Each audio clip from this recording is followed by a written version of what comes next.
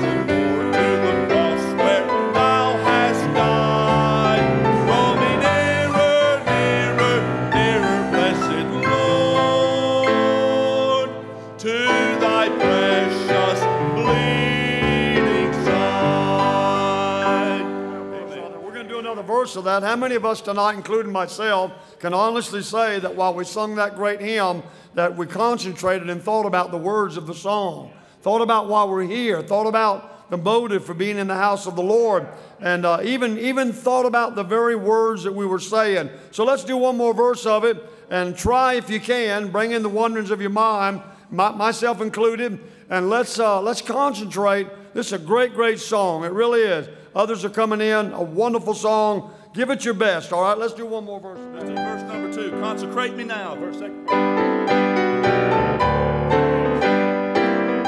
Consecrate me now to thy service, Lord, by the power of grace divine.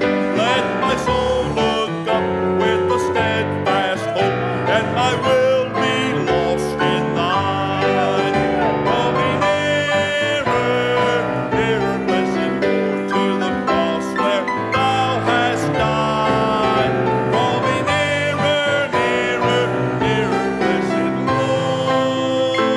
Lord, to thy precious bleeding side. That was better. Brother Josh Spencer, step up here, pray with us in just a moment. We're glad you're here. We welcome all of you. Others will be coming in. We welcome our brother Jeff from Somerset, Kentucky, pastor of the Denham Street Baptist Church. He'll preach in just a little bit, the Lord willing, but we're glad he's here. And through the day, we've received several urgent prayer requests, and I want to share them with you right now. Good to have our daughter Bethany and the children. God bless you, Bethany. But and by the way, my wife is in bed sick. Pray for her. But these are really, really in need of prayer. Brother Eddie Fisher, that's Krista's dad. I'm presuming Krista's probably at the hospital. But the words to me from Philip up in the balcony was rapid deterioration. That was the words to me. Rapid deterioration. It's just a dire situation, all right? A dire situation. That's Krista's dad, all right? And of course, you know her mom's sick. So we really need to pray for the family, and wisdom, direction, leadership from the Lord about what to do, how to do, when to do, and of course pray for Mr. Fisher. And then Miss Bonnie called today, and Ken Robbins has been sick for quite some time, and now Ken's been diagnosed with pneumonia. So Miss Bonnie, he's not in the hospital, correct? But still home with pneumonia. Pray for him. And then lastly, what I have tonight, Brother Barry Bishop has been sick for a while, well, recovering for a while, and then was on the way to church tonight, on the way here, and got T-boned by another car, and now he's up in the emergency room. I presume that's Greer, maybe Josh, maybe Greer, probably, or maybe Greenville. Hopefully he'll be okay. So, but still, you know, on your route back to church, and you get in an accident. So let's pray for him. Anybody else you'd like to maybe share with us tonight? Anybody? Yes, ma'am. Yes. Bless your heart. Yes, I remember that. We remember that Sunday.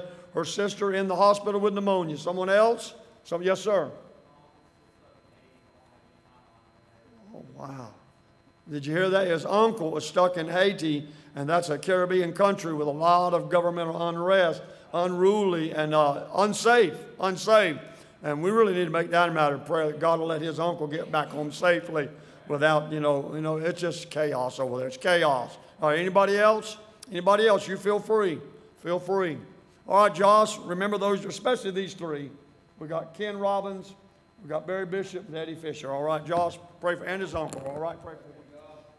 Our Heavenly Father, Lord, we love you and thank you. And Lord, I'm glad we have a few minutes, Lord, we can come before you tonight. And God, Lord, these prayer requests specifically, Lord, for Brother Ken Robbins and Lord, for Brother Barry Bishop, Lord, and for Brother Eddie Fisher.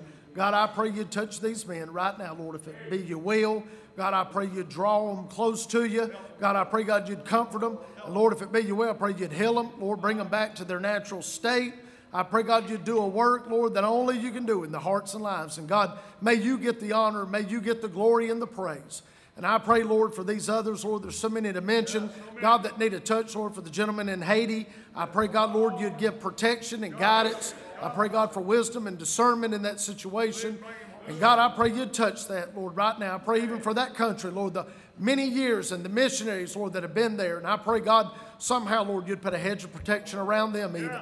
God, and I pray you'd touch us tonight, Lord, as we've taken this time, Lord, to meet with you and to worship you. I pray, God, you'd help us to bring in truthfully. I need to bring in the wanderings of my mind. And God, Lord, the things of work and the things of life, Lord, and the cares of life. And I pray, God, you'd help us, Lord, to silence that for just a little bit.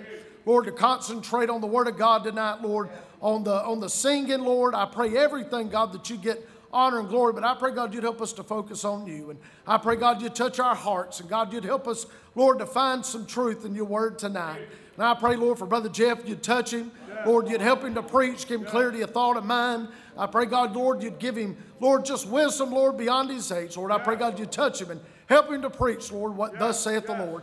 Pray you touch us tonight, Lord. We love you and thank you. Lord, we thank you for such a good church, Lord, a great place to be at, Lord. And I pray, God, you'd even, Lord, help us, Lord, as we Lord, as we battle these final days. I pray, God, you'd help us, Lord, to be bold in our stand. I pray, God, Lord, you'd help us, Lord, to take heed to your word, Lord, not to fall with the things of this world. And God, we'll be careful to thank you and praise you once again. We ask it in Christ's name. Amen. Thank you. Remain standing. All right, we'll do another congregational. We got a group of young ladies already set up, ready to sing. Young girls, all right? They'll sing in just a little bit. We'll do another song. We'll shake hands, fellowship a little bit. Good to see Tanya back with us. Glad she's able to be better and better. Glad she's better and be able to be here. Let's do another congregational, all right? All right, page 554. I'll fly away.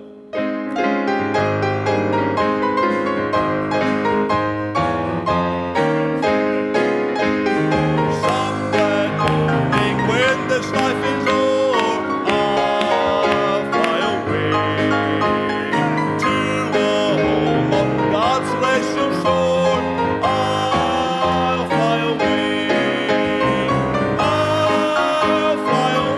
oh glory, I'll fly away. When I die, hallelujah, by and by, I'll fly away. Just a few more weary days and then I'll fly away to a land where joy shall never end. I'll fly away,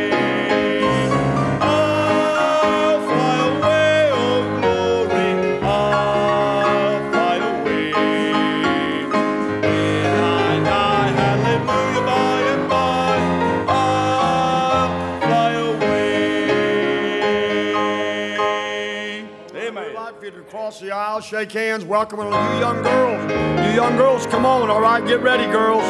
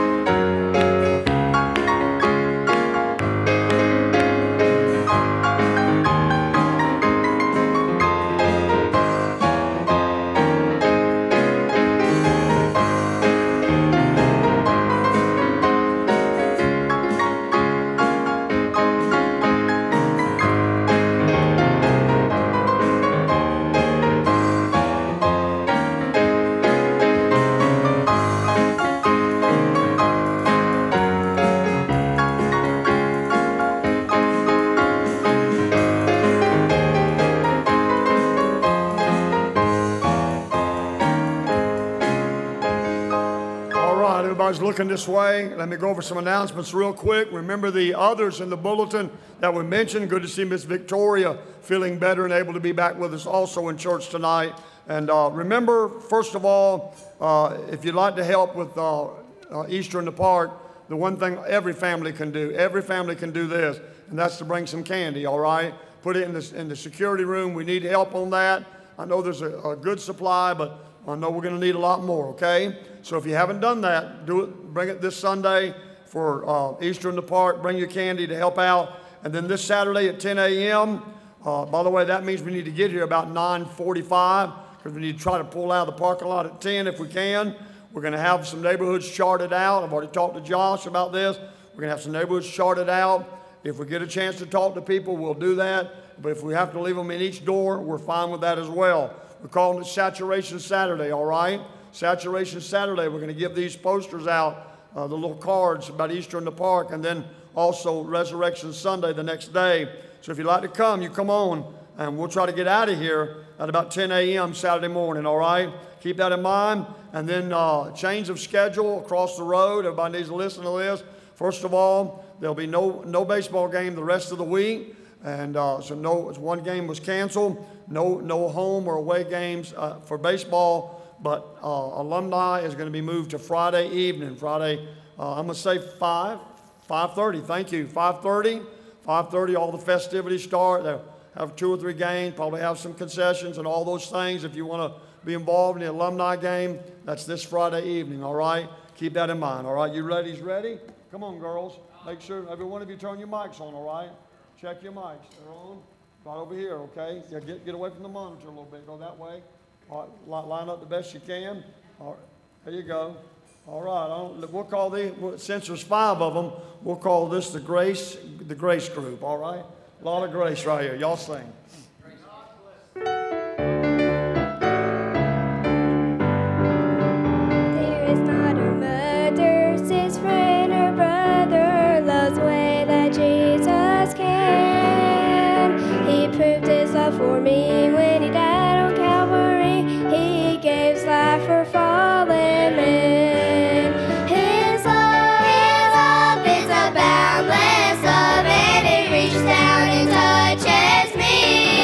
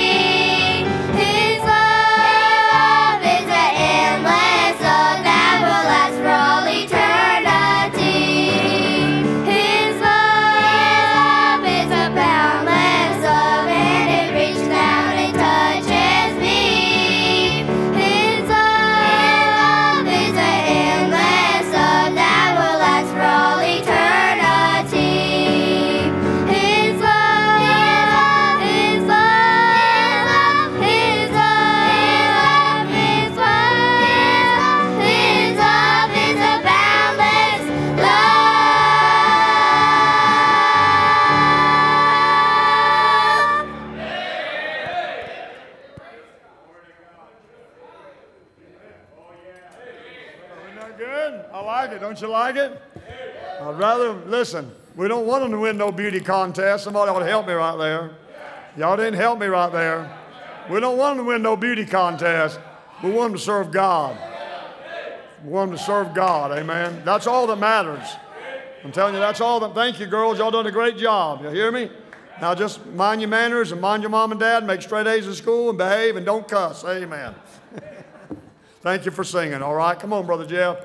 Brother Jeff Griffith pastors the Denham Street Baptist Church in Somerset, South Carolina. He came our way today. He's going to Brother Nathan's tonight, leaving again in the morning, go to Walterboro, South Carolina, see the grandbaby, and then he's coming back up to Liberty, South Carolina to see Brittany, his other daughter, and that crowd. And his wife's not here because she's got a ladies' retreat, about 20 or 25 going, he said. 20 or 25 going to a ladies' meeting, and so she sent him on his merry way by himself, all right? God bless you. You preach for us, and I told him already, well, he already knows what I told him. Yeah. Well, what he told me was, and I reminded him that I've preached enough at Mountain View to know that they know every sermon is like a skeleton. It has a head, it has an elbow, a hand, a foot, a joint. They don't mind all the bones, just don't stand up there and shake the bones all night. Amen. Matthew chapter number 17 tonight. Thank you, Pastor. Appreciate it. I don't know the gentleman's name, but he came up to me tonight and he said he remembered the last message that I preached here, and I do too, and it was on prayer. And I told him that that's where I'm going again tonight. So the year was 1940. The preacher was Dr. Percy Ray. He was preaching a revival meeting at the Chesney First Baptist Church nearly 63 years ago. And the meeting conviction had set in on Sunday and Monday, and Dr. Percy Ray heard about a big basketball game that was going to be played locally. On Friday night, Dr. Ray went and solicited the leadership of the school district and asked them to please do not play the ball game on Friday night because God was stirring in revival services and conviction was present. They laughed at Dr. Ray and told him the game would be played regardless of what he thought and what he said. Dr. Ray said to them, the game will not be played on Friday night.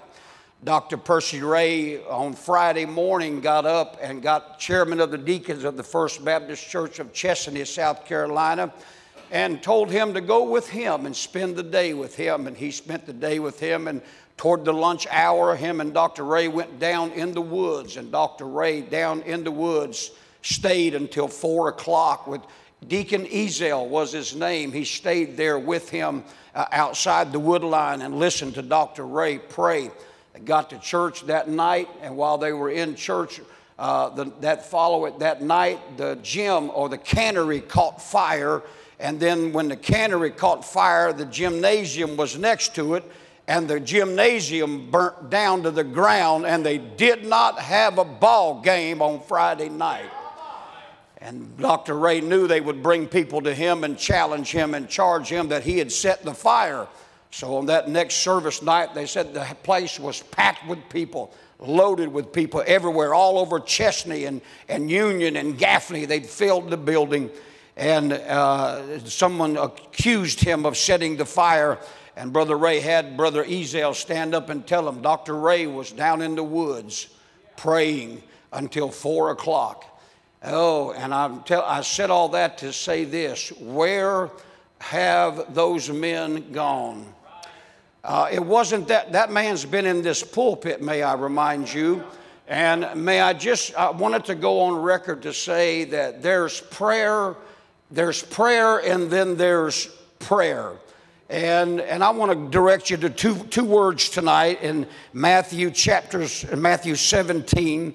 I'll tell you one thing I've learned. I wished I'd learned this when I was 40. Now that I'm 65, and I've got the largest crowd, probably the best church I've ever pastored. I wished I'd learned this when I was young. I might have had a pretty good church when I was young, but I didn't. And I've realized this. The more they see of me in this pulpit, the less they'll see of him. And the more they hear me in this pulpit, the less they'll be able to hear from Him. I found out that God is a still, small voice.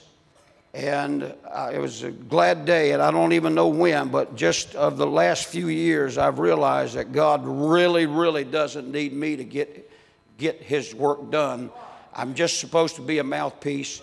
I'm just supposed to bring the message that He puts on my heart. I can earnestly tell you that I would not be preaching. I just asked the pastor to let me pray a day or so before I told him yes. I didn't want to be in no place I'm not supposed to. I'm not looking for places to preach. I wouldn't be up here if God wouldn't have told me to give you this simple message on serious prayer. We're reading Matthew chapter 17 and verse 21. Howbeit this kind, and we'll just stop there for the sake of time tonight. I want to preach on this kind. Now there's prayer and there's serious prayer. I was leaving the Lake Cumberland Baptist Hospital about 3 months, 2.5, 3 months ago. I'd been preaching a series of sermons on intercessory prayer to our church. We were on about the 8th sermon on a Sunday night, and I was leaving the hospital on this particular Wednesday afternoon, and I received a phone call while I was in the parking garage. It was one of my members, and they said, "Pastor, do you have a minute?" I said, "Yes, I do. I'm walking to my car. Go ahead. Tell me what's going on." And they broke down and cried and told me that they had just come from the doctor's office, and they were just given what I call terminal news about some carcinoma cancer. And I had a brief word of prayer with them over the phone. And I commenced to getting in my automobile. I got in the car. I pulled over to the church parking lot, and there was a car in the driveway. And I opened the door and I went in. It was one of my ladies who is very productive in the ministry at Denham Street. Takes care of all of our Blue Line breakfast for all of our first responders from April to November. And I noticed that she was in the altar, so I just went ahead and left. I just didn't even go in. I went on about my business, and it just so happened I got back on the highway. My phone rang again, and another church member called me and said, "Preacher, I just got the pathologist's report, and I just didn't get good news." And I thought to myself, "You got to be kidding me." And I was just, to myself, Brother Spencer, I'm thinking, driving, "Lord, how in the world, what in the world is going on?" And so I turned around to go back to the church. And when I did, the lady that was inside praying was coming out the door. And I could tell from her demeanor, and I could tell by her facial expressions that she had been weeping and that she had evidently, been talking to God earnestly about something. And in my spirit, I don't pry, I don't ask. And I said, "Sister, are you okay?" And she said, "Well, I'll be okay, preacher." And then she commenced to telling me what she had told my wife a year ago in confidence, and my wife could not tell me, and she had been diagnosed and was dying of cancer too. And 3 days, within an hour and 15 or 20 minutes, 3 of my precious church members told me that they had cancer, and 2 of them would be apparently terminal. And this verse and this chapter, I went in my office and I'd been preaching on intercessory prayer, and it just so happened that my Bible reading for the night service was on this chapter. And I was a little bit, just be honest with you, when it's people, I think prayer requests are important. But Brother Randy, there are some people that you just can't afford to lose. And I began to wrestle this thing with God, and I said, "God, we cannot lose these people." And can I just tell you, in Jeffology, I felt like he said, "It's time to get serious, son.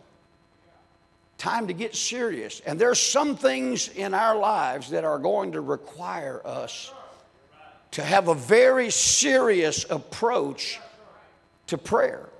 Now, I know that you are a praying people, you're saved, and this is a great church, and I wouldn't want to be any place but here if I wasn't in my church tonight. But in this passage, we have Jesus and the disciples, and a man who has come from verses 14 to verse number 16 and brought his son to the disciples who was a lunatic who had cast himself in the fire and in the water repeatedly. And the disciples could not cast out this spirit from this boy. This man brings the boy to Jesus and says to him, Lord, I need help with my child. I took him to the disciples and they could not do it. Now what I want to say, and you can call this kind, you can call it serious prayer. You can say next level, whatever you want to terminate it. But I want to tell you this, remember this. There will come a time in your life and in mine when it will necessitate us to step up the seriousness of our prayer. Now, whether it's somebody that is asking you to pray for them, or when it's you praying for someone that you love. You could be the one on the phone call of a pathologist report. What I have found out in my years of serving God and working in the ministry, people's lives tend to go upside down without notice. There's no warning. There's no method to the madness that happens in our lives. Many times that requires us to get on our face and agonize and call out to God and talk to Him. Now, I said this, there's maybe somebody in your family tonight that needs prayer. There may be a situation in your own personal life that you're seeking God's will or God's direction. And I'm telling you, not all praying is the same. It's not in this passage, and it will never be. There is a level of praying that takes on a serious nature, and there's a prayer that I call prayer in general, when we just pray and talk to God, but there's not an urgency there. Now, I know I'm not going to be able to convince you of this, but I can tell you this, that there's a parent here. There's a parent here who is broken. This parent, according to verse 15 and 16, and I'll just say this to you, there's nothing that hurts any more than when it's your family. It's easy to pray for other people's family, but when it's your family, when it's your loved one, when it's your son and your daughter or your wife that got the report, got the bad news, friend, that's when prayer becomes serious to many people. And it should. Prayer should become serious. And when I see this parent, I see a broken individual. I see someone whose loved one is torn, according to verses number 15. Lord, have mercy on my son. He's a lunatic and sore vexed. I've dealt with parents whose kids are wayward and off the rails and broke. I haven't ever lived there. My kids, all 5 of them, are serving God. I don't know the agony. I don't know the pain of that. But I've met parents who know the pain of a child who's gone the other way. And it requires a level of serious prayer second to none. When I see these, and I'll just say this to you, and I don't want to be crude to you about it, but if you don't take your prayer life serious, when will you take it serious? Or let me put it this way. What will make you take your prayer life serious? Who would it be that'll get you serious about prayer? I'll never forget, as long as I live, when they told our brother Michael he had 3rd stage carcinoma lung cancer. And Steve and myself and Chuck went to Tampa, Florida to go down for his surgery. And I had rode over with him and his wife that morning, and Steve and Chuck were coming on later, and we were in the car, and he said, Jeff, I've made out my will and this and that. And I said, man, I don't want to hear all that. I said, man, I didn't drive down here for you to tell me you're going to die. I said, but man, we're here to pray and trust God that things are going to work out. And I'll never forget it. They got him all shaved and got him ready for surgery. And the pastor, I don't know if you remember this one, they had us behind that little curtain, you know, so they don't see him in his pajama, that little dress that ain't got a back to it. And my brother Michael said, he said, all right, boys, And he looked at me and Steve and Chuck. He said, it's prayer time. He said, it's prayer time. 3 pastors standing there. Been there 100,000, hundreds of times praying for people going to surgery. And he said, it's prayer time. I said, don't look at me, I ain't praying. Steve said, don't look at me, I ain't praying. Chuck said, I'm the baby, I ain't supposed to pray. Y'all the older than me. So it ultimately came back around to me. And my brother said, Jeff, you're the oldest, you pray. Whew. And I'm going to be honest with you, I don't know if God heard a word I said. I was there, but I wasn't there. See, I've been there 100 times, but I've never been there. It never had been my family. It was always somebody else's family. Please don't take that wrong. I care, but it had a whole different nature. It had a whole different feel to it. It had an urgency that I cannot explain. I didn't want that to go in a negative way. And I said that to say this, there will come a time in your Christian experience where you too will experience a need that is more urgent than you're able to put into words. A prayer request for a broken person. Maybe it's an addiction that somebody's, listen, we're living in a real world where there's real brokenness. And we are the people of God. And we have the value and we have the great authority to pray and talk to God. A parent who's broken. Now, notice with me the problem. The problem is found. Now, listen, I'm not going to be long, I promise. In verse 16, the Bible says, and I brought him to thy disciples, and they could not cure him. Now, you say, Brother Griffith, why is that a problem? Well, here's why it's a problem.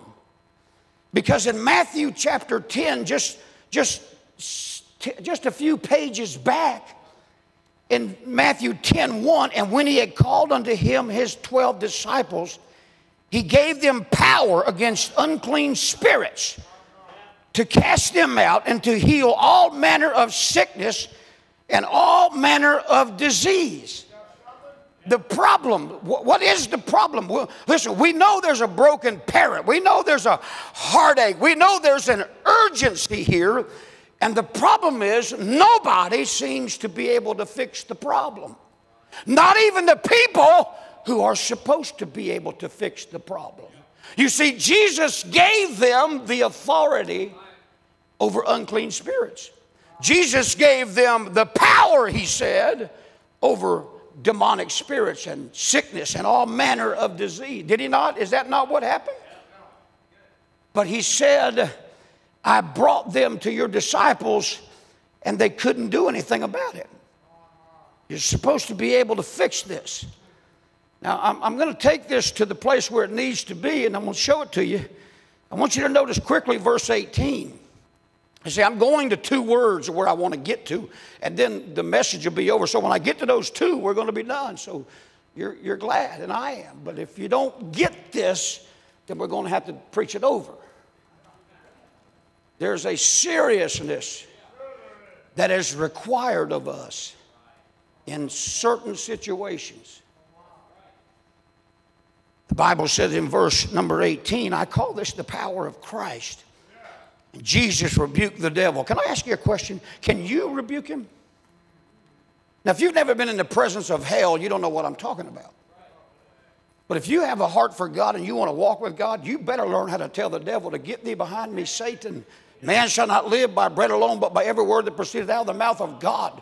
We are living in some demonically, listen, we are living in that day of evil spirits. We had, our church plays volleyball a couple times a month, and Monday night they were playing, and one of my ladies pulled me aside, and she said to me, Pastor, please pray for such and such, and she gave the name, and her great nephew took a gun and put it in his mouth and shot himself. He told his family, I needed help. He told the workers, he said he was hearing voices, and they told him they just gave him some antidepressant and sent him home, and then he ended up taking his life. Young, 23 years old. That's the day we're living in. She said to me, do you think? I said, yeah, he heard voices. Oh, yeah, the devil's the master at that. Yeah, he heard voices. You better hear me. This is real. This is the day we're living in. These are perilous times. Evil seducers. And listen, without laboring the point, what I'm saying is Jesus had the power to rebuke the enemy, and you need to have some level of power in your life to tell him to leave you alone too. I've had many conversations with the devil. You haven't? What, you just let him talk to you and you just ignore him? I sing to him. Yeah, I sing, there's a fountain filled with blood drawn from Emmanuel's veins, and sinners plunge beneath that flood. I quote scripture to him. He visits me when I get on my knees to pray. He visits me at my church when I lay behind my pulpit to pray. He comes and says, you don't need to do this. Give it up. Give in. And I start singing and quoting scripture and reading Bible. You better learn to rebuke the enemy out of your life. Jesus rebuked the enemy. Not only that, but not only did he rebuke the enemy, but he recovered a son. He recovered this boy. I'm not going to labor that. It's just not part of the message. It's part of it, but it's not what the Lord wants us to get. Notice the private conversation. Here's where the message lies. Then came the disciples to Jesus apart, and they said, why could not we cast him out? Now, please get this. It's a big crowd. It's a big commotion. Jesus rebukes Satan out of this child. The child is here, healed from that moment.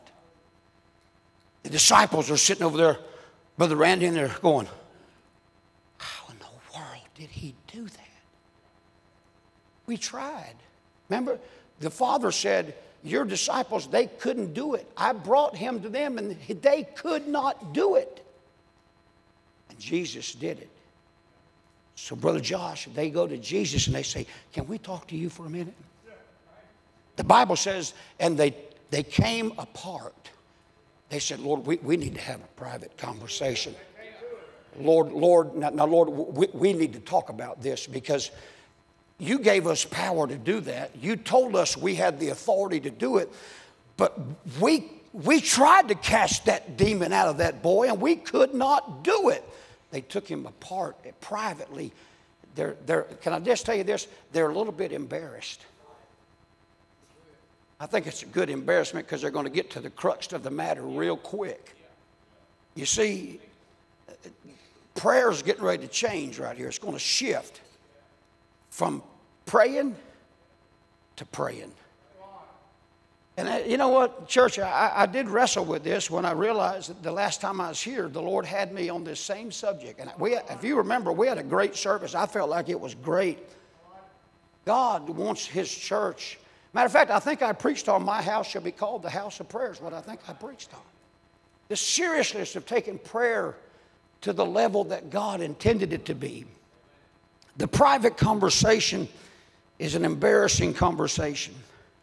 He points out in verse 20, and Jesus said unto them, because of your unbelief,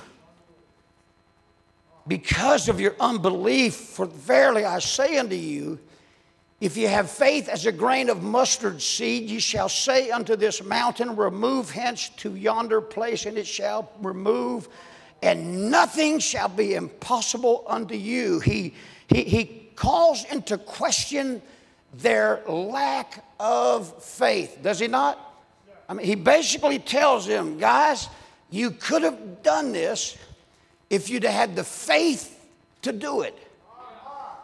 If you had, listen, a lot of us do well praying on behalf of others, and we can believe God for their miracle, but we struggle to believe God for our own miracle. God. Now get this, and here's my message, and I promise I will hush. If you can trust God that he can do it, then why don't you trust God will do it? You see, in somewhere between verse 20 and 21, Jesus is going to point out something that I think is very needful in our lives. And he says to him in verse 21, howbeit, this kind. There is a prayer, and then there is a serious prayer. He makes a distinction based upon the urgency and the opportunity. The opportunity was there for the disciples to do it. They did not have enough faith to exercise the power that was theirs to do it. And he uses these words, howbeit this kind goeth out, but by prayer and fasting. Now let me just say this to you. I don't look like I've missed. I ain't doing no fasting, am I? We all know that. We're not going to make obese jokes tonight. But I can tell you what he told those men. He said, you can have the faith of the grain of a mustard seed, and you can do anything's possible. But there's going to come some times in your lives where it's going to require another level of urgency. Faith mixed with sacrifice. You know what fasting is? You remember that in the book of Luke chapter 18 when it said the hypocrites go and they fast and they make their face look all funny and they want the world. Do you know what? Do you know you don't have to fast for a week to be fasting? Do you not? Is your prayer request not urgent enough to miss a lunch meal? Do you not need God to save that rebellious? Do you not want God and need God to get that person off drugs enough that you will say, I'm not going to eat breakfast today. I'm going to go to my prayer closet. I'm going to tell God I am praying. I'm not eating breakfast. I'm praying for my loved one who's broken. Tell you what our problem is. We don't want to sacrifice nothing. It's not about spending a week without food. Jesus said, fellas, you got to turn it up a notch. You got to get a little bit more serious about what you're doing. Prayer and fasting. I would encourage you tonight, if you've got a broken situation or you've got a need in your life, you've got a family member that's who knows, it's all over the place. Problematic people. It's time to get serious. See, when I got those 3 phone calls, I'd been preaching a series for 8 weeks on intercessory prayer. Intercessory prayer. That's getting in front of situations on behalf of others. That's getting God to change the direction of an outcome. That's intercessory. That's it getting in front of or in between of. And then I got those 3 phone calls back to back. And God says, you going to get serious now? You're going to just keep preaching about it. He said, you're going to get serious about it now? Or you're just going to preach a series through it and get through your Sunday night services? And I said, Lord, I promise you we're going to get serious. What will it take to get some of you? Will it be a pathologist report? Will it be a divorce? Will it be, a son who says, I'm done with God, I'm done with Jesus, I'm done? How bad does it have to get before we'll take prayer in a serious nature? Listen, I plead guilty to this. We have a prayer list at our church, and now when they sign it, we read every single prayer. We don't let them give doctor's reports and health reports. We get up and we speak their name and we pray over them in our service right then. And you know what I found out? People that we're not even connected to are sending us their name. Would you please have your church pray for me? People that don't even go to our church, they heard that we take prayer serious at the church and they're sending their request by people or by email, will you please pray? And I'm not talking about generic. I'm talking about, please, here's the situation. Will you pray for my loved one? Will you pray for my husband? Listen, howbeit this kind. This kind. Boy, it just, listen, I saw it in bigger, bolder print than I can preach it tonight when God showed it to me. You got decisions to make. Is it urgent enough for you to say, you know what? I don't want supper tonight. I'm going to go to my prayer closet. You see, because I'm convinced that all Jesus was trying to tell these men, fellas, you do have the power. Sometimes you got to pay a little extra to get the job done. Huh? Howbeit this kind. I'm done. Pianist, if you'll come. I'm not going to keep shaking the bones. I feel like I've told you what the Lord told me to give you. Can I say this to you? The Lord's taken me down some interesting paths lately. I've been studying the postures of prayer in the Bible. Solomon, you can find Solomon. You can find Solomon at the house of God. You can find Solomon like this. Oh, Lord God. Now, when I do that, you know what I'm doing? We used to play a game called Cowboys and Indians.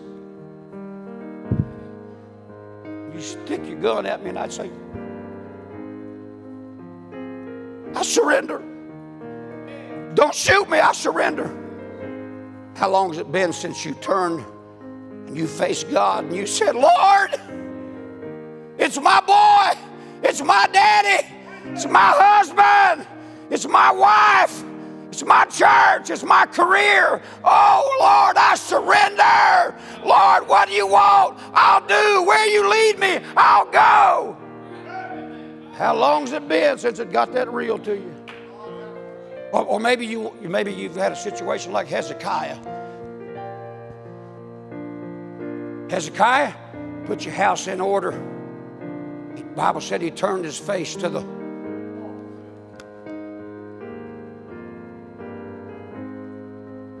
You know what I call that prayer? Secret prayer. Secret prayer. Lord, this is between me and you. I'm going to die if you don't heal me. Huh? You look at them in the Bible. Paul in prison. The Bible says that at midnight he prayed, sang praises. Sometimes you got to pray when you're beaten. Pray when you're broken.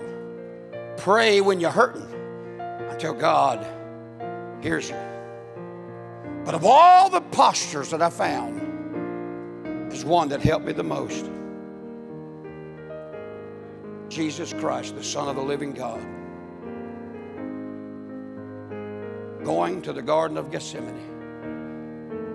He had a few of his men with him. He said, you guys stay here.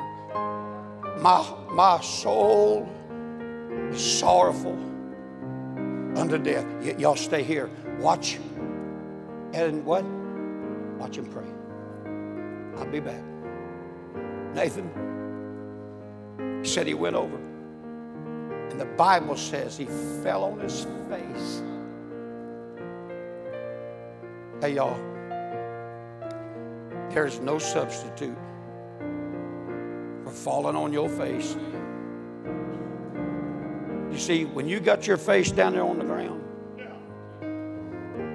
ain't nobody listening. Ain't nobody can hear you. It's between you and your God. And I call that the prayer of agony. Lord, nobody can see me. I left everybody over there. This is what I call getting in the closet and shutting the door.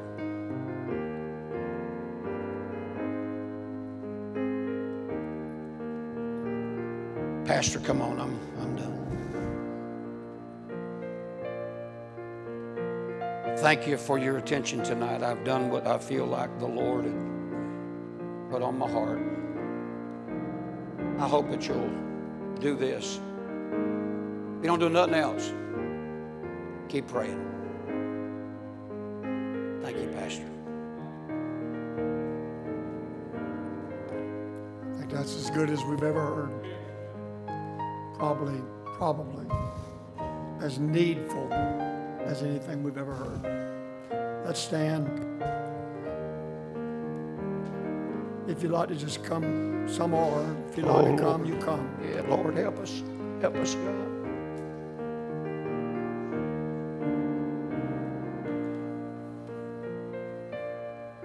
It's all right. Come on. Don't hesitate.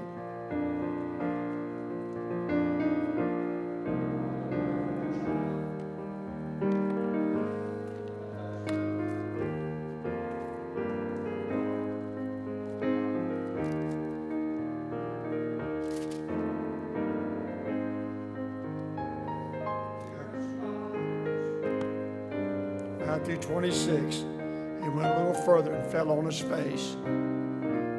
Luke says he knelt down, but Matthew said he fell on his face. Jesus did. He's the one who created this terrestrial ball. Brother Matthew said he fell on his face.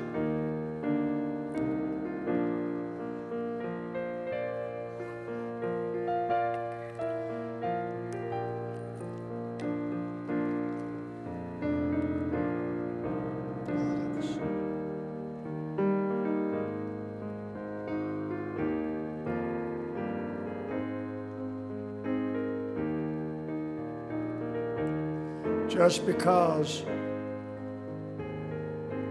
that the most serious situation or set of circumstances has not entered your life as of yet, that's no promise or no thought at all that one day it might not.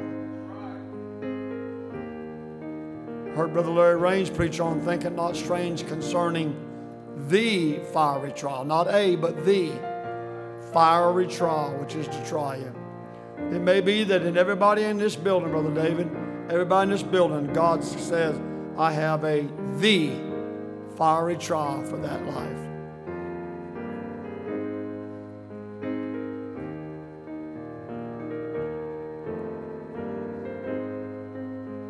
What a challenge. God help us is all I got to say. God help us.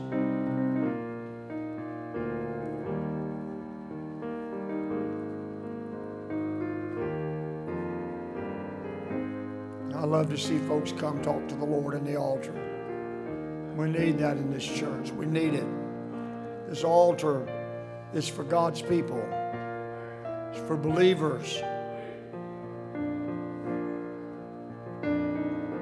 I appreciate all of you being here.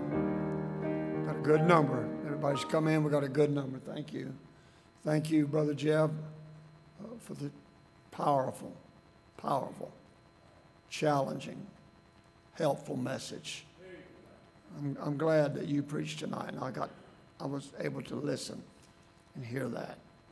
And I need it as much as anybody in the building. I really do. Anybody in the building. It's right at 7:58, so we have time to shake hands with the preacher and shake hands one with another. Hey, I tell you, shake hands with the preacher, but find one of those 5 or 6 girls that sung. Tell them that, hey, y'all were a blessing tonight. I mean, really, don't think about just getting in your car and flying out that front gate. Take a moment and tell them thank you. And thank Brother Jeb. I want you to understand, I'm going to let you go. What's going on out here? I just want to bring you up to speed. When they started this project over here, it was under the